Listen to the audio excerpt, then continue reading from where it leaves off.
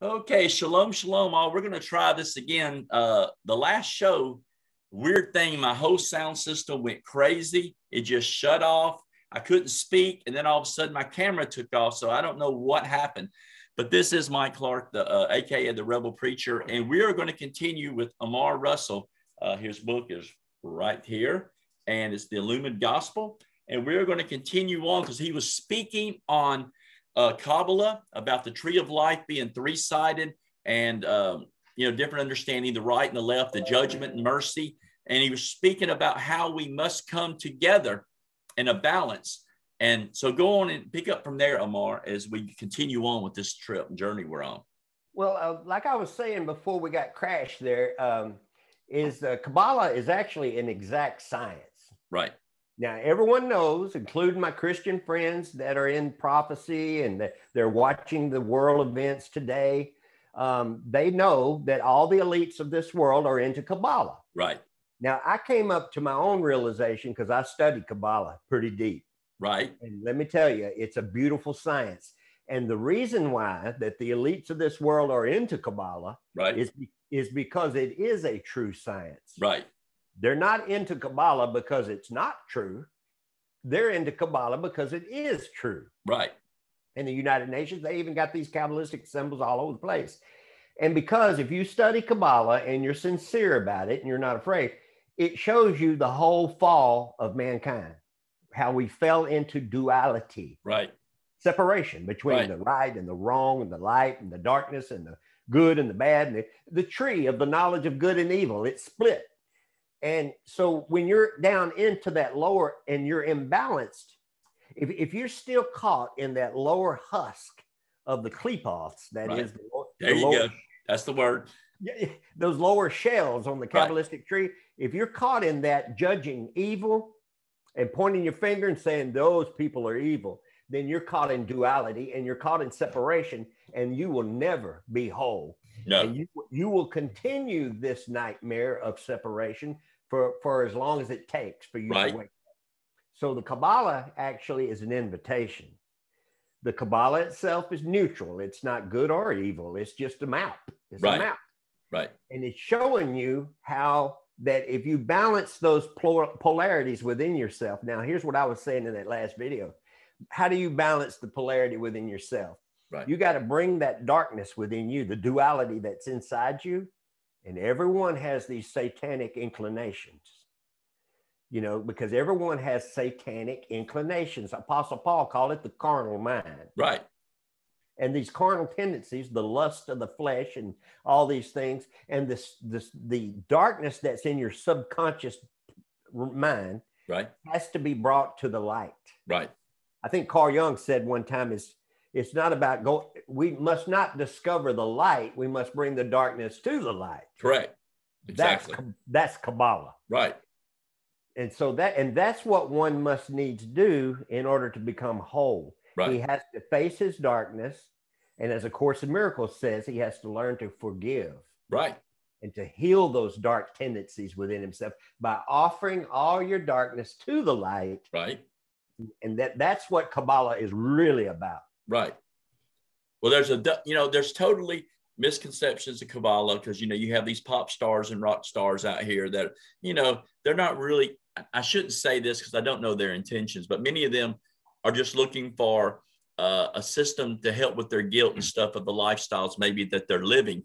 And they know Christianity and a lot of their main religions are out of it. So they're looking for something, but it is something there. And we were talking off the air as we were getting back on, and you were talking about if the governments ran like Kabbalah in the center, not on the right and not on the left. I mean, there are times we have to go to the right and the left when judgment and there's mercies. But if we stayed centered, there we go. If we stayed centered, we wouldn't be having all these things that we're having in the world today. But there's too much greed and power, too much ego out there that wants to rule and reign over man, that we can't stay consistent in the center. We have to live on the extremes. Have to. That is so true, brother. That is so true. Now, by the way, that center is called in Buddhism, Buddha represents that middle pillar. Right. See, there's three pillars in Kabbalah. There's two pillars on each side, which serve like a positive and a negative, which are the polarity. Everybody knows we're in a polarity system. This is a polarity system. We're in a giant Right. battery. The universe Right. is a battery. And now Buddha represents that neutralizing force in the center. They call it the middle path in Buddhism. They call it the middle way. Right. And there's a reason why they call it the middle way, because it is, in fact, the way of enlightenment. Well, didn't Jesus talk about that also? He sure the narrow did. road? He sure did. He sure did. And that's when I wrote the Illumined Gospel. That's what I'm talking about. I'm talking about, or God is talking through me, right, about how to live that middle way, or that straight and narrow path. Right. Straight is the gate, narrow is the way, because it's right between that Kabbalistic tree. And by the way, everybody that's against Kabbalah, your Bible is full of it. Especially the teachings of Jesus. Yes. The whole Lord's Prayer is Kabbalistic. Right. Right. Well, even the way he taught repentance, even the way he taught, which is teshuvah, all of this stuff has been taken out of its Kabbalistic concept and brought down to a dualistic, as you said, a dualistic concept that makes it an absolute when it's not an absolute the way he's teaching it. And you cannot take Kabbalah out of what Jesus was saying. It can't be separated. That is true. That is true. And you know, Kabbalah was around long before the time of Jesus. And if there were a historical Jesus, I'm not saying it was or wouldn't, because I don't know, I wasn't there. Right. But nonetheless, he would have said something against it. I would think so. There's nowhere in the New Testament where Jesus says, stay away from Kabbalah. Kabbalah bad. You know, he didn't say. And the thing is, Kabbalah was around long before Jesus, back in ancient Babylonian, prehistoric Mesopotamia. It was before Judaism. Before Judaism. Where do you think the Jews got it? Right. Right. It was around long. In fact, the matter is, Kabbalah is probably the earliest spiritual religion or path ever known. I agree. And I think everything kind of branched out from Kabbalah. Right. Really. Yeah. Out of the extremes. Out of the extremes on the both sides. They couldn't stay centered. So that's an interesting point, because you're right. If you say Kabbalah, especially in the Messianic Hebrew roots, you're automatically a Satanist. And it's funny how they tie Kabbalah to Satanism, when there may be a little truth in that, not as far as the Satanism we're thinking today of a devil fighting against a God. But like you mentioned earlier, there is a darkness and there is a light, and we're to bring the darkness to the light. So in aspect, there is a Luciferian concept maybe within Kabbalah. There is. You know, I actually had to come to terms with this after studying with my good friend, Brother Wayne, over at the Order of the Crescent. Yes. He's a self-proclaimed Satanist. Yes. Now, I'm not. Yeah. But we're friends. Right. He's a good friend of mine. We talk on the phone. I love him. I listen to him all the time. He loves me. Right. It's like, but so he tells me everything. There is a left-hand path of Kabbalah. Right. There is. Right. But it's not all that. There's a lot more to Kabbalah. Right. Again, Kabbalah is like a road map. Right. It's neither good or evil. It's neutral. Right. Now, you can use the knowledge of that road map to set up points where you can rob people. Right. Or you can set it up where you can help people. You know, right. You can use that map for good or for bad. You know? Right. It's just it's like anything, really. Yeah. Yeah. Like anything, like the body. Right. The body's neutral. Kabbalah is neutral. It's just a map. Right. And then, of course, Kabbalah doesn't do anything. No. In other words, it's just a map. Right. Exactly. Sephiroths are just maps, and they're attributes, really. They're more of attributes of the creator and stuff like that. And you're right. If you base your whole life on Kabbalah, I don't know. I mean, it would be, I guess, if you stay on the center, it'd be okay, but there's really no religious expression within that is what I'm saying. There's no religion. Yeah, that's true. It is universal, because you can find Kabbalah in every religion. Oh yeah, even Gnosticism and Kabbalah, they feed off of each other. They're one. Yeah, they're one. And Jesus, I mean, Christians don't even know it, but they're practicing Kabbalah every day. Every day. Every day. Every day. You are the light of the world. Do not take your light. Thy will on earth as it is in heaven. You know, they practice in Kabbalah every day. They don't even realize it. And don't have a clue. But yes, Satanists do use Kabbalah because it's a perfect map. Why wouldn't they use it? Right. Exactly. Especially when you're bringing the darkness to the light. I know a lot of them believe we're bringing light to darkness, but really, in truth, we are bringing the darkness into the light and exposing, especially within ourselves, what we're doing. That is beautiful. That is Yeah. beautiful. I have no problem with darkness because that's where we're at. And actually, darkness is it's the mother. Right.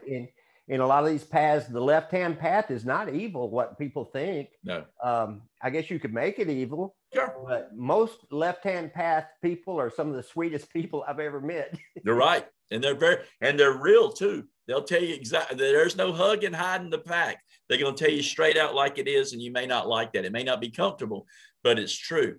But you know, another thing that you were mentioning too about the path and the darkness and stuff of that nature is we've got to become comfortable with the fact that even within ourselves, I believe we're in the matrix is what I believe. I don't believe any of this really is a simulation kind of. And a good illustration is when I learned to drive my car, I just didn't get in my car and go take the driver's test and get my license. I had to take months. My daddy took me out daily and scared the Jesus out of that man driving and stuff like that. And then finally, when I got to a point, I got my license, and I'm still learning today driving even after all of these years. And religion's a lot. Many people will say you just accept Jesus's blood and you are perfected and you're saved. Or if you follow Halakha, you're saved. Or if you're Islam, you pray 3 times a day, you're saved. But in fact, to me, this is a simulation that we're practicing over and over again to get this thing right. And I know it hurts a lot of people's feelings at times, but I don't know how long it'll be till we reach perfection or till we really truly understand our divine purpose upon this earth. But it really bothers a lot of people to realize that you will never have all of the truth in this simulation that we're living. We're learning, we're growing, we're changing, we're teshuva. But the fact is my lifetime, I probably will accept the Zen, the reality that I know where I'm at, that we're still doing a simulation. We're still training and learning about this whole situation. That's right, brother. If you look, what is it that you're learning every day? I mean, every day, look at all your life from the time you were adolescent to childhood, to a teenage years. What is the one thing that you have always been challenged with and learning? Is it not love? Yes. And the understanding and practice of love, because in this world that we live in today, I don't think love can be comprehended when I'm watching the TV shows that I'm watching, the perversions of love, the way parents are raising children today. Man, if they lived back in my days and you were in Kmart and you did something wrong and you got your rear end whipped right there. Well, today that's considered abuse, but my parents wanted to instruct me on the ways to behave. And if it was in public, you got discipline in public. So we don't even understand the correctiveness of love that the Creator's trying to give us at sometimes. And you're right. It's something that we will continue to wrestle with here. That's true. That's true. And I would say, and the Illumined Gospel is all about this, brother. Yes. It's the journey from fear to love. Right. And if you notice, like I said, in your childhood, everything you've ever experienced in life, somebody wronged you and they come over and they say, brother, I'm sorry, forgive me. Right. And now you have a choice to say, no, I don't want nothing to do with you, man. Or you could say, no problem, brother. Come on in. I love you. That's what you're here for. It's the little things. I talk a lot about spirituality. I talk a lot about big ideas, because there are universal principles that'll help you balance yourself in harmony with your soul, which is what Kabbalah really is, and that's what the Illumined Gospel is all about. The Illumined Gospel is about standing at the top of that Kabbalistic tree in Kether and experiencing God every moment of your life. That's it. There's no need to play around with duality. Good and evil are relative. Both good and evil. Christians want to be good. And the truth is, when you're awake, you don't care about being good or evil. You just want to be in God. Right. And then that becomes the law of your life. Right. Well, that's one thing I really appreciate in your teachings, and people need to go to his channel. It's Amor Russell on YouTube. You need to go, because one thing he does is he takes away the guilt. You know, he tries to get you, forget this, forget the negative, forget the past. And he did a show, I don't know if it was this weekend, my days are cut, but somebody had written in with was going through a bad situation or something. And you really poured your heart out with that, about suffering and really caring and lifting each other up. So that's one thing that I see that love does, is when we really get to that Zen moment of communion with the Creator, that even if you do me wrong, I realize that this realm, it doesn't really matter. And plus, Amar, when I look at somebody and instead of criticizing them, I realize that same divine spark is within them. Yes. And that when I call out them at anger and hatred, I'm really speaking against the Creator at that point. That is so true, my brother. And you're crucifying your brother. Yes. See, the crucifixion is not about Jesus hanging on a cross. Yeah. You know, I mean, if he did or he didn't, I mean, wonderful. Right. But you are crucifying your brother every time you see him as a guilty body identity. Right. You know what I'm saying? Yeah. If you see your brother as a body, you see, I have to look past the body of Brother Michael and see that pure consciousness behind his eyes and identify with that. Right. It doesn't matter what you've done in this world or what prison you were in. Right. It doesn't matter. Right. Because I know who you are. Right. And by the way, that's love. Yes. Love is recognizing that divine spark. Right. Love is not, I love you, man. You know, I love you as if you do this for me, or I love you. I love you in these conditions. You hardly ever see real love on television or anywhere else. No. Most people don't have a clue what real love is. Real love is spiritual. It's spiritual vision. Right, exactly. And you know, if we really studied and learned this concept of love, war would be gone. We would not be, you know, I don't know that it'd be totally gone with the human ego, but I believe a lot of the conflicts would be settled, because we would look at each other and realize, you know, we're being played here. You're a Palestinian, I'm a Jew. Really, we have no problems whatsoever, but the powers to be want us to be in conflict. Or in America, the racism between, they say, of Asians and the African Americans and the whites. Dude, I get along with all of them. I really don't have a problem with any race per se in this country. So, I mean, I believe if we overlook this thing, a lot of our conflicts in this world would pretty much disappear. You know, and that is so true. You know, if two sages, like if a Buddhist sage was walking on a dirt road in Georgia. Right. They would be. And met another Christian sage or a Christian mystic who was walking on the same road, both of them would just silently share that, that recognition. Yes. That you are free and I am free. Let's have food, brother. Right. Let's get around the campfire and love each other. They would. Well, when you look at great Hasidic masters within Judaism, Baal Shem Tov, Schneerson, I mean, we'll use any of them. I don't care. They had a relationship with Sufi. They had a relationship with Christian mystics, because ultimately they realized that it's above dogma. Now, you'll never get dogma never will agree with each other. Judaism and Christianity will never get along. Islam will never get along with but when we rise above that, and we're looking, like you said, from Kevin down, we see a whole different picture. We look from the bottom up. We should be trying to look from the top down. Is what we should be doing. Beautiful. That's it. You got to get up there where Keither is. Yeah. And it's effort. By the way, that's the all-seeing eye. That's Keither. All.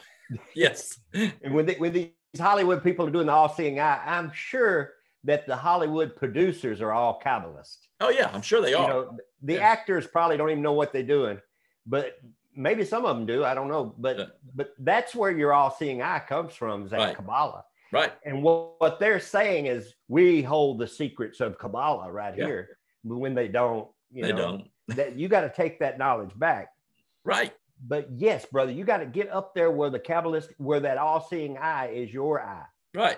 In other words, where you see through the eyes of Christ. Right. It's the all-seeing eye is Christ. That's that. And when you see through the eyes of Christ, then you're above the battleground. Right. And when you're above the battleground, then nothing down here children throwing rocks on the ground can't hurt you. No. No. Because you're above the battleground and you now see with perfect vision. Right. And in that perfect vision, there's going to be love because that's what's revealed. Oh, absolutely. Absolutely. And I think that's a point that we all have to get to. And, you know, I wish there was a self-help book. I wish I could say anybody who buys this book right here. But if you don't apply the concepts to what he's saying here, you're just reading a book, gaining knowledge, not changing. What this book does to me, it forces me to make decisions daily in my life. And I think that's the difference of gnosis, of just learning and not applicating to your life, and that of actually being on the journey. As you said, when you hit rock bottom, you started going to these places, experiencing these religions and stuff to learn the oneness. The same thing is true. You can read all the books you want in the world. If it doesn't change or challenge you to rise to that upper positions within the tree, we'll just use that. Yeah. You're really wasting your time, because knowledge without application is it's ignorant. Really. It is. And ignorance is really why we do it, because we don't know. No. But I do want to say that the light, when I experienced the light, brother, right, now that's what I wanted to look for in right, every situation, whether that be a Hindu temple, a Buddhist temple, or a Sufi right, temple. And I wanted to find, so I got to, once you experience the light, right, now you looking for the light in everything. Right. You don't care about the dogma no more. No. You don't care. No. You don't care about who said what, or like I said, what kind of silverware Mother Mary had in her cabinet. You don't care anymore what kind of cross Jesus died right, on. You only care about the light. He did say, "I am the light of the world," did he right, not? He did. And then he says, "You are the light of the world." Well, this is the illumined gospel. Right. That all things are light. Right. Light is animating everything. In other words, consciousness itself is light. Right. Light is consciousness. Right. So once you realize that, now you're looking for the light. Right. And so when you go into a church and there's no light, and they're just talking about the Bible and quoting Jesus and worshiping some screen up on a big church altar, then you just walk out, because you're like, or if you go to a Hindu temple and they're just sitting around and they're not really experiencing the light, you walk out. Right. But it's the light that you want to hone in on. Right. Because that light is the light of Kether at the top of that Kabbalistic. Right. It's God. It's God. Right. God is light. That is totally awesome. And I couldn't agree with you more. And that's where on my journey, that's where I have been also, is in learning this position of trying to rise above the conflict. Even in a storm and hurricanes, if you get up high enough above the clouds, you'll avoid the storm. And that's the same thing spiritually, with this great reset coming on and the government's collapsing on us and, everything, that we have to rise above this, because it will drive you insane I know that even studying light has pushed me to the edge sometimes, because you find yourself, your ego, like, what is truth? What is truth? What is truth? And the same thing is true in life, is you can really let yourself go crazy watching the news, and we've got to rise ourselves up spiritually. And that's where this book right here does so well of bringing these things down. That's true, brother. And my good friend over at the Order of the Crescent, he'd say, no, God is darkness. Right. And, there's some truth to that, because in Sufism, the luminous darkness is also God. Right. And what I mean by that is that, like, when you go into meditation, for example, do you not go into darkness in your consciousness? Right here, usually.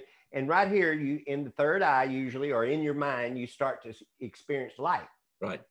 But that light comes out of the darkness. Right. Remember, in the beginning, God says, "Let there be light." Right. So there must have been some darkness before that. Right. Well, even in Kabbalist, I didn't mean to cut you off, but even in Kabbalistic understanding, where it says that God had to basically shrink himself, or basically create that there was darkness, because there was a moment in time in which people didn't know. There's a moment that the creator's not known, is what I'm saying. So darkness was from the beginning. There's no doubt about that. And when we think of terms of light and darkness, we're thinking about like light and dark, like a light bulb. Right. But that's not the kind of light and darkness we're talking about here. No. We're talking about a presence. Right. See, God is the presence of darkness as well as the presence of light. Right. And beyond light and darkness is a whole nother realm. And in Gnosticism, they call it the plemor, the real world. Right. Like you said, the light and darkness we experience here is an illusion. Right. It is. It's the Matrix. Right. And it's the video game. Right. You know, like if you go to a theater at night, what's two things you experience within a theater? There's light and darkness, right? That's the right. light from the projector and the darkness all throughout the room. Right. This world ain't no different. No. And we're experiencing all the images on the screen of consciousness are coming and going and everything else. Right. And the truth is, the only thing real is the screen, which Right. is consciousness itself. Right. Everything's appearing on the screen of consciousness. And you are that. And when you rest in consciousness itself, right, then you find peace. Right. And when you find peace, you're home. Wow. That is so true. And then if the great reset comes, which it's coming, right. It's coming, it's here. When this thing happens and they drop the food prices and the grocery stores might appear empty for a while. And I don't know, but yeah, I wouldn't doubt it. And right. then of course, the gasoline, that's going to go. It's going to go. Right. And if it all goes for a while, which is their plan, right, which is to bring everything down to ashes, right, so that they can, like Phoenix, they're going to create a whole new world order out of that. Right. Well, now it's up to us to bring a new level of consciousness to that scenario. Right. And then when it does come back up out of the ashes, it could right. be something brand new. We could all go home. Oh, absolutely. No doubt. I mean, it's a situation. We are definitely at, I think you said earlier, the Omega point, and we're there now. Yeah. Every prophet, every religion, and even mystics, the mystics had prophecy. Right. Every one of them. And the Nazarene Essenes from the Nazarenes, I read some of those on there. They pulled that from the internet. Right. But it was basically about this hive mind. I won't go into detail. Right. But yes, what they want is a technocracy, a pharmaceutical technocracy where everyone's connected. Right. And the truth is, this may not happen the way they think, because there is a battle between light and darkness at this time. And alchemically, this thing could be something totally different than anyone has in mind. Right. Absolutely true. Yeah. I live in miracles. Right. I mean, I'm expecting, I'm sorry to cut you off. No, you're good. Every day I'm expecting a miracle, brother. I'm expecting a miracle out of this. This is no different than when you face your mortal death. Right. I mean, you're facing your death now through this great reset, brother. Right. You don't know it yet, but you're going to find out soon that this is going to affect all of us. Right. Definitely is. And when you feel it and when you know it's happening for you, then don't be afraid. Right. Because there is a place of safety and security. Just go back into consciousness itself. Nothing hurt you. You can't be hurt. You're right. Well, if you're a Doctor Who fan, think of the Daleks. If you're a Star Trek fan, think of the Borg, and you'll truly understand the collectiveness that are wanting to take away individuality, take away everything, and you will be one with the system. Basically, is what he's talking about. So these are the movies that I like, and that's where I get that from. We're in one. We're in one. Science fiction, man. This is the Matrix. There ain't no doubt about it. It really is. It really is. But Amor, I appreciate it. I'm glad we got a chance to at least complete this thought that we started today. And I definitely want to have you back again, because I think there's more we can pull from this. We didn't even touch 90% of anything else that you talk about on your channel, but that's another time. But I do appreciate your time. And before we end, is there anything that you want to tell the audience? Yes. That everything we talked about today, brother, can be summed up in one word: Christ. And Christ is inside you. And this is the whole thing. It's not real complicated. It's not a real mystery. It's that divine self, or the divine spark. Right. And that divine spark is not somewhere far off. Right. And your divine spark is already at one with God. And so there's nothing to fear. You can go into that true self of you right here, right now. You don't even need to read my book if you don't want to, because I do. You can do that. Or you can just sit and go into that true self of you and experience God there, because it's simple as that. That's awesome. That's awesome. It's been a pleasure. And like I said, I feel like I've known you my whole life. So it's not been awkward whatsoever, but our journey is very familiar, going through the different phases that we did. You just you got on your hands and knees and went there, and I just studied it. So we're there at the same place. But Amen, I appreciate your time, and I appreciate it. And until next time, shalom, and have a fantastic day.